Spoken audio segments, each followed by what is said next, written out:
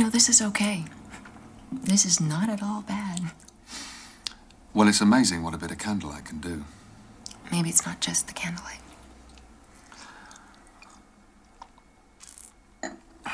Rupert must be mad. You know, I almost forgot about him.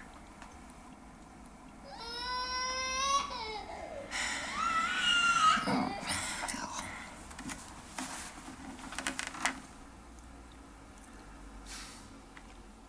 Well, here's to Barcelona and Olympic gold. Absent friends. You are a sod, Rupee. I have an idea. Why don't we all go upstairs after dinner and play doctors and nurses? Oh, Rupert. Please. Oh, fine. Well, just an idea. If you lot won't play, I'm sure Nanny here will. It's out of the question. To my mind, the team cannot accommodate both Campbell-Black and Lovell. With great respect, Lady Roxburgh, I think we should be thinking in terms of horses. I'm sorry, Melise, we are not taking them both. Whatever you say, I have to have a united team. I cannot have any infighting. It's either Campbell-Black or Lovell. But you know as well as I do, Leonora, Mr. Hardy is an Olympic horse. But is Jake Lovell still an Olympic rider? Now, these 4 dates at Aachen. Jake Lovell needs to win at least 3 of them, if not all. Now, you have to get the message through to him, Melise. Well, I would if I knew where to find him. Lobster and champagne. I thought you were broke, Jake. Well, even broken now. Here. Thank you. It's to cheer this place up. God knows it could do with cheering up. But I'm beginning to get quite accustomed to our place. Aren't you? Is any luck with Tori? No. No, I called her mother this morning.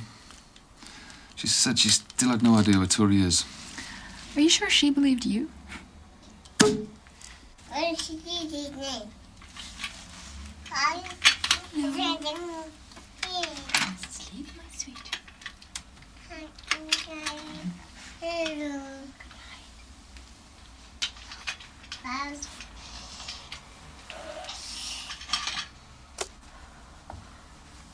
They're almost asleep.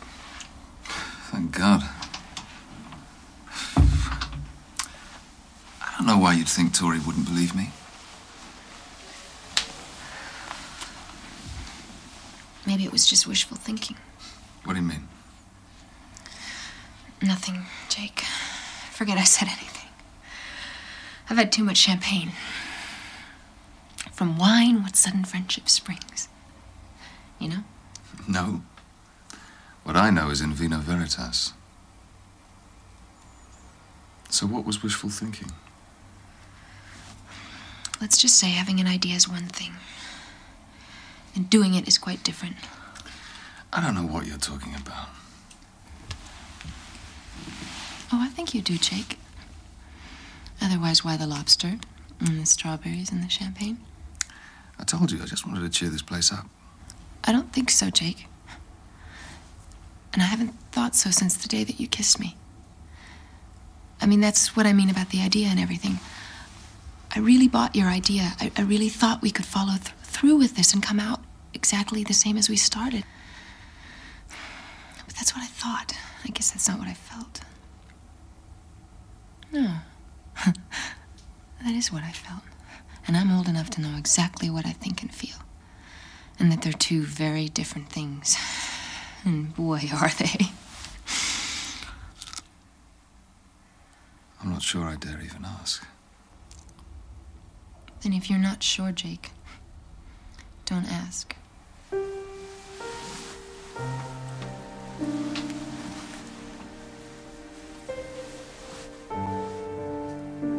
You are without doubt the most beautiful woman I've ever seen.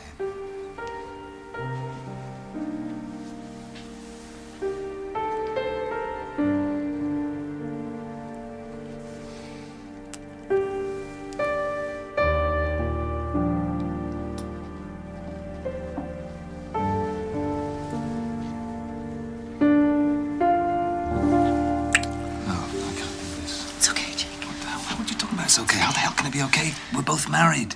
When two people feel this way. Feel? How do you know the way I feel?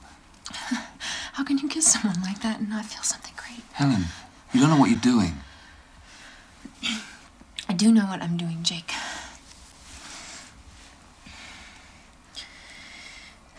You see, Jake, I've never really been loved before. Not properly. And ever since that day,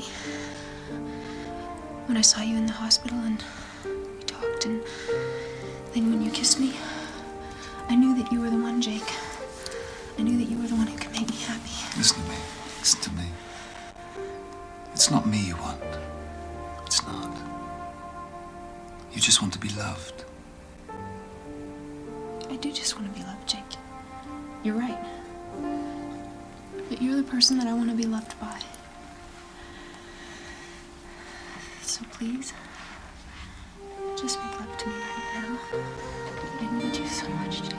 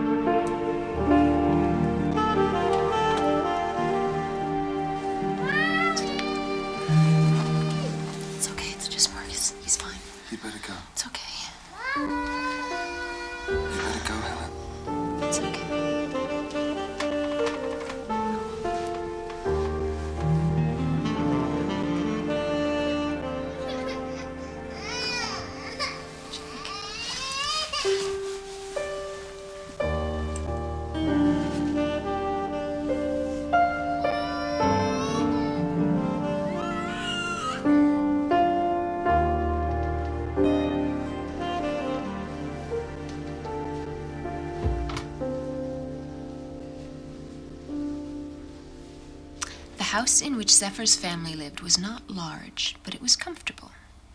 While his mother prepared an excellent soup of bananas and chocolate, Zephyr played at hide-and-seek with his brothers. And then Zephyr went to bed and fell fast asleep, which is exactly what you are going to do. Good night, my sweet. Jake? Jake?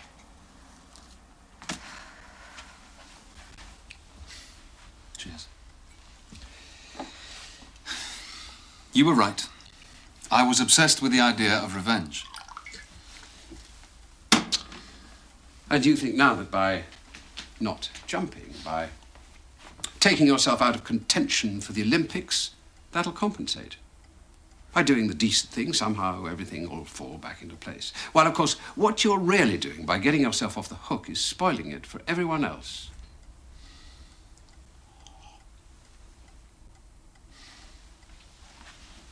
Is this your wife? Yes, it is. She died 6 years ago.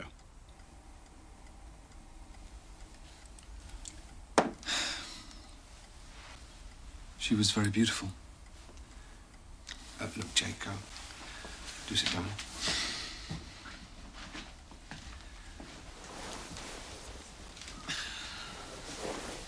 Look, Jake, what about you and Helen? Well, that's the question I've been asking myself all the way here. But you must have both known what you were doing when you bolted. We thought we did. Because we planned it all to make it look as though Helen had run off with me. You see, I knew that would hurt Rupert where it hurts him most, in his stupid pride. But then, having an idea is one thing, and doing it is quite another. So the whole thing was a put-up job? You mean you engineered this all yourselves? Mm-hmm. Helen wouldn't leave Rupert. Even though she was practically suicidal, she was so unhappy. She was afraid to leave him.